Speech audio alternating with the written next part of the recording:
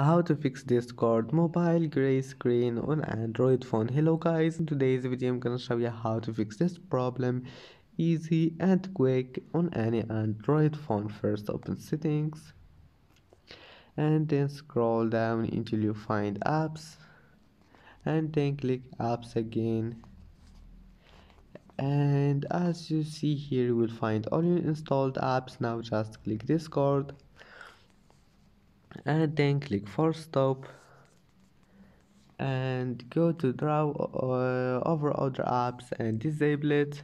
Maybe you'll find it like that, just disable it and then go to storage and then click clear cache, this one here, storage, and that's it. Now restart your phone and try again, and if that doesn't fix your problem, just go to Play Store and check if there's any updates, and that's it. Don't forget like and see you in the next video.